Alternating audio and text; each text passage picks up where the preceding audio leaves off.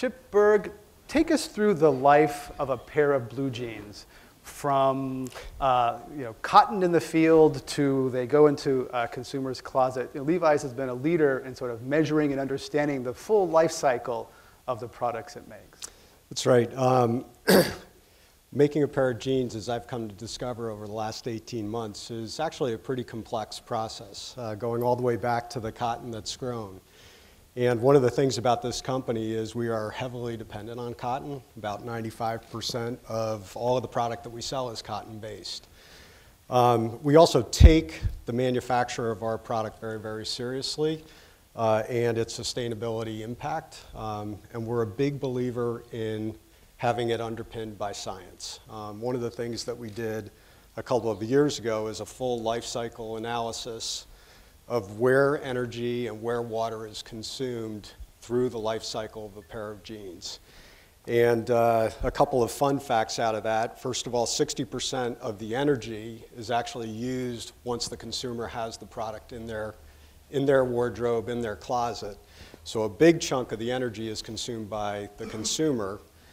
The second big fun fact is because we're so dependent on cotton, about 50% of the water use happens before the product ever winds up in a pair of jeans.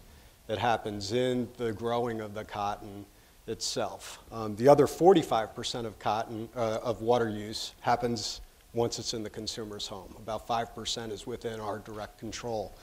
So we've put a lot, based on that science, we've put a lot of effort into educating the consumer and working with our suppliers in the supply chain to really tackle the opportunity to make a more positive impact on the world and make an impact from a sustainability standpoint. And part of that is washing jeans less frequently, right? Sort of getting, which I don't know how that went over in your house, but yeah. Yeah, so I've got a little story on that. Well, two stories. First of all, are there any real denim heads? I call them denim heads, like real hardcore denim people in the audience. Do you guys wash your jeans at all? So true denim heads will never put their jeans in into a washing machine. They might spot clean it with a washcloth or a toothbrush or something, but... I've heard of people put them in the freezer to kill. Is that, yeah? No? Yeah, some people do. Okay. The other story, and I told you this when we talked earlier, we actually engage consumers, but also our own employees with challenges. And we ran a challenge back in the springtime, challenging our employees, and we've got 17,000 employees around the world, to wear one pair of jeans or one pair of Dockers for a week without washing them. And I know it sounds gross. I'm thinking that's not that long.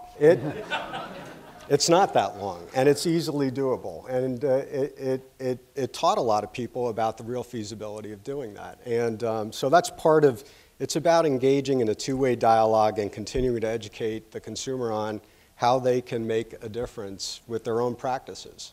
Rick Ridgeway, Patagonia is a leader in that kind of engagement with its customers in some ways that are kind of scary for companies. You actually include customers in conversations about the products you make, whether Patagonia should continue making a jacket that has a waterproof substance that's quite toxic.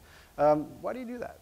Well, a few years ago, we realized, just as the recession was starting to hit hard, that there was a shift in consumption going on, just amongst a small group of people, but we felt it was a potentially really important shift, where people were reacting to hard times by investing in more expensive products that would last a longer time, that they were recognizing that value proposition. So we wanted to engage with those people. Those were our folks. We also realized that that's just a small part of it, that we needed to engage with our customers over, as Chip just said, the full life cycle of our products. So whether or not you buy a quality product, or whether you even buy anything at all in the first place, is just step one. Once you do make the decision to buy it, then we wanted to encourage our customers to use it as much as they could for as long as they could. We wanted to encourage them to repair it if it's broken, and then we wanted to help them fix it. So we really repaired our repair facility. And since we launched this initiative called Common Threads, this partnership with our customers, that repair facility has more than doubled its business, as it were. We also want to encourage people to clean out their closets and their garages and take the clothes that are in there that they're no longer using and put them back in circulation.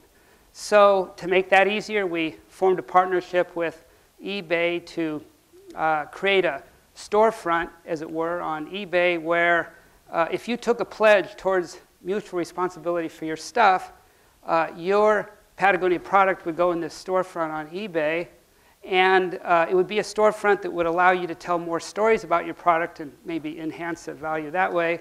But also, most importantly, we would co-list your product on Patagonia.com and give you double the eyeballs. That's gone really well. The amount of Patagonia products on eBay since we launched has also more than doubled. And then finally, we wanted to encourage people to take their clothes when they're really worn out at the end of their life and bring them back to us, and we'll use the best technology available to recycle them. So that's the Common Threads partnership. We put the pledge out on our website a year ago. We've got about 60,000 people now that have taken that pledge and joined us in this mutual responsibility part. And the most controversial part of this is the decision whether to buy anything in the first place or not. And to launch this partnership a year ago, we took out a full-page ad in the New York Times, which I know a lot of you guys probably saw. It was on Black Friday. And when we called up the New York Times to reserve the space for the ad, they got all excited because they thought they had a new advertising customer. And they were kind of shocked when they got the ad because it had a picture of our best-selling jacket, and then in bold headline above it said, "Don't buy this jacket." And then under it was a message about what consumption is doing to our planet and how, you know, if we go from 7 to 9 billion people in the next 40 years, and if the affluence of those people grows 3% per annum compounded, that we're going to go from our current overreach of using 1.5 planets a year to support our human society to 5 or 7 planets. And you don't need to be a businessman to know, you don't need an MBA to know that that's bankruptcy. And that's what the copy said underneath. So we were encouraging people to begin to think about consumption, to begin to think about whether you need to buy anything at all in the first place. And a lot of people took us up on that, you know, but a lot of people... So are you saying that sales of those jackets went down, or did people say, well, no, they kind of stayed the same, which was really interesting. Okay. So some people took us up on it. Some thought they were so stoked about, you know, the moxie of a company telling people not to buy it that they would buy it. And sure enough, a lot of people said, you guys are the biggest hypocrites on the planet. Like this is the most clever reverse psychology ad that's ever been done. Right. But so we're serious about this topic.